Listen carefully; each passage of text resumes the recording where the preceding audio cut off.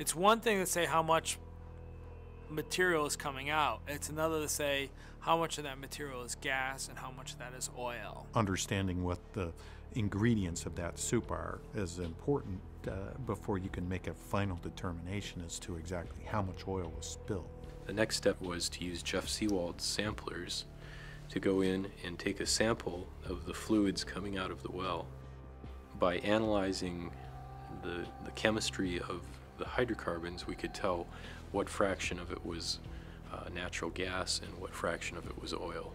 This is an isobaric gas-tight sampler, sometime referred to by others as the Seawald sampler. This is a device for collecting fluids at extreme depths and temperature and pressure. And what it does is it maintains the sample at the pressure that it was collected at on the seafloor. That's a very sophisticated, specific sampling methodology that the oil industry didn't have. It was not designed for an oil spill. It was designed for a hydrothermal vent. You're not going to find them in a catalog. That's sort of one of the strengths of Woods Hole, is that we can push the limits of sampling technology, and we identify new needs, new scientific needs, and then we have the resources and the knowledge base to make it happen. We were probably a couple miles away from where the blowout was. We drove over to a boat that was about 600 feet long, and they, snapped 2 lines on you and brought you up about 6 stories out of the water.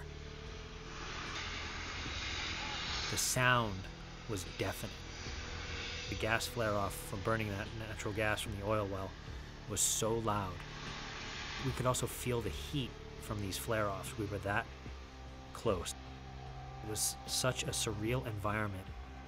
Ships all around you, and flames all around you, and bright lights and helicopters. They basically said, you have this much time and you're going to make this happen.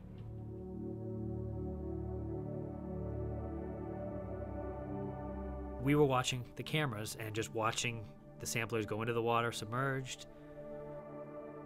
You see the ROV hit the water, so it rattles a little bit and the samplers sway, and then you just see the depth start increasing.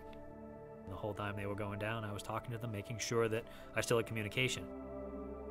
When the lights turned on and all of a sudden you saw this bubbling cauldron, it was pretty spectacular.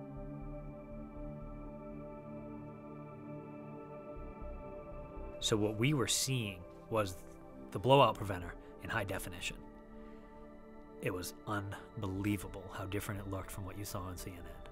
To see how big that blowout preventer really is and how much oil was coming out was a little bit eye-opening.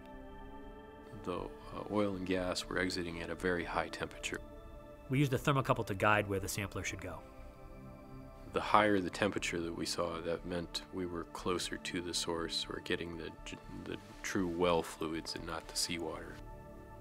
To watch our sampler get stuck right into the middle of it, watching it on like a big flat screen TV, and you're like this mission control room, I'll never forget it.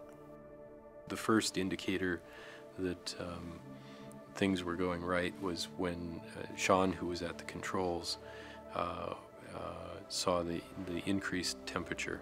It was a little bit of relief because we were relatively sure we had something in the bottle, but I wasn't going to be happy until we got back and verified that the sample was in fact good.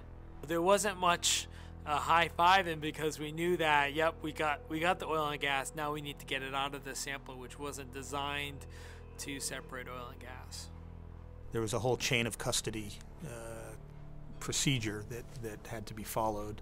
The samplers were hand-carried by the Coast Guard back to Woods Hole and delivered to us. They were stored in a locked refrigerator. When word got out that we were going to crack these samplers and do this separation, there were probably about 15 people in the room. So there was a lot of people watching. Everybody knows that we're the only people in the world that have these samples. We got gas and oil coming out of the sampler into our separation reservoir. At first there was a lot of gas. We saw the bag that we had connected inflating, and then we saw little drips of oil, and then we saw more drips of oil. There's the oil. Look at that. The thousands of compounds that are in the oil give you the fingerprint of what the oil is.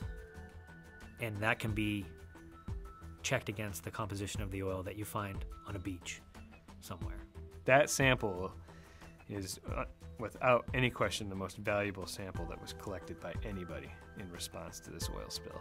We can trace what we see in the water column, and we can determine what's not in the water column based on what was in the starting oil. What happened to the rest of the oil that we don't see in the water column? I think those are all questions that will be addressed in the very near future.